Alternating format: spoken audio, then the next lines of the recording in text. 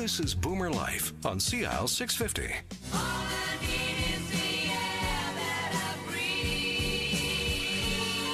George Gordon with you on CL 650 Boomer Life. Today we're talking with the good people from naturopathic, the Integrative Naturopathic Medical Center, naturopathic physicians, Dr. Eric Posen and Dr. Larry Chen. We were talking in our last segment about the use of ozone in treatments and what it can do to make the body work better. And Larry, it covers a pretty wide gamut of what can be treated. Yeah, bottom line is that, at our center, the whole concept is how do we keep the body from aging? Many people consider aging actually something we were resigned to. When you hit 60, you're done, or 65, you're done. Well, we're boomers. We want to live long. We want to be vital. That's the key thing, right? And I got into this because I'm in my 60s as well, so we want to keep ourselves healthy and vital. And how do you do that? Well, oxygen is the key, right? Get your body oxygenated and process that well. And so we look at hormone therapies as one part of it. Diet is the other part. And we really want to look at how can we make the body detoxify so that we can utilize oxygen better as well. So those are the key things about keeping our bodies healthy. And the other part is, what do we do in terms of degenerative diseases like cancer? And cancer loves low oxygen situations. And they love acidity. So we want to get the body less acidic, which diet changes, and oxygen and ozone helps that tremendously. So we have many therapies in our clinic that utilize the ozone therapies that help with cancer therapies as well. And we get great results with that too.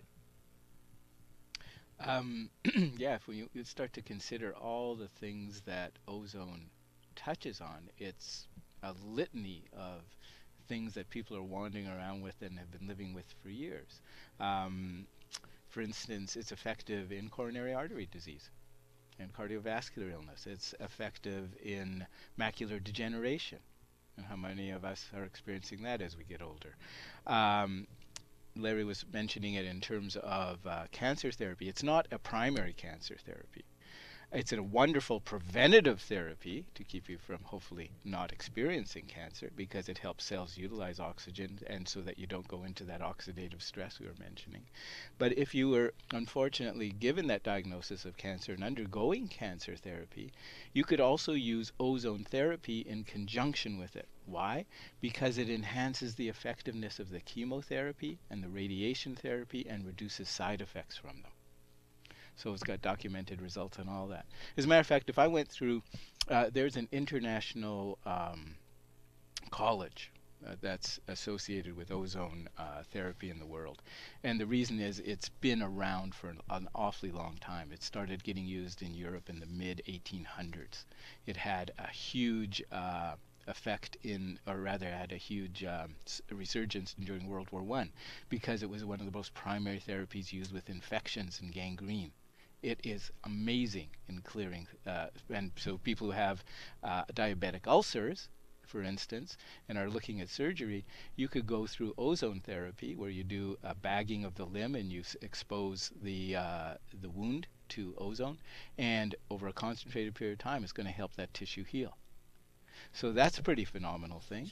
It deals with chronic infections, and we have very few things for dealing with chronic infections. So for people who have been plagued with chronic herpes infections, this is going to help your body utilize what you have to be able to fight it back and reduce your exposure and constant re-exacerbations of the problem. Chronic fatigue, who doesn't have that? Well, it's all about oxygen utilization. Skin infections, such as chronic fungal infections in the nails, or things that you might occur on the skin, again, responsive to ozone. Interstitial cystitis, a plaguing, horrible condition that's going to affect bladder problems, also responsive to ozone.